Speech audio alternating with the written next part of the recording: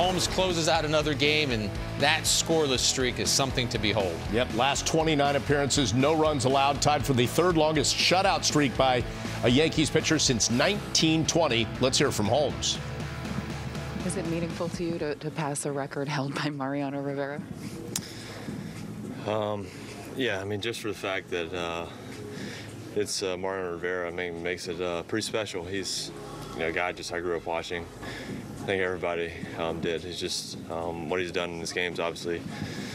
I mean, it's pretty amazing. So just to be in the same category of just one little thing he's done, it's pretty cool. But I don't know. It's been the defense has been great. It's been just fun to pitch for this team, the catchers. So it's been a fun little run. I think all of us hope to continue to keep it up. How aware are you that you're about to pass him as far as the scoreless streak was concerned? Yeah, I mean, obviously there's you hear something every now and then, little things, but it doesn't really change. When I get on the mound, it's kind of the same focus and what I'm trying to do. So I don't know. Like I said, it's definitely special just for who Mo was, but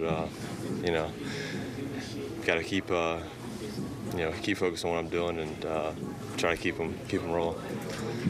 Tied him, Mariano sent a tweet congratulating you. Were you aware of that? And if yes, what did that mean? Yeah, it's pretty coal. Just that that he recognized it and sent a little congratulations. It means a lot. Obviously, like I said, just what he's done, especially in this organization and this game. He's a guy that's just earned a lot of respect for what he's done and who he is, and anytime he sends out a congratulations or whatever, it's pretty meaningful. Have you ever met him or talked to him? I haven't. No. Yeah, still look forward to that day.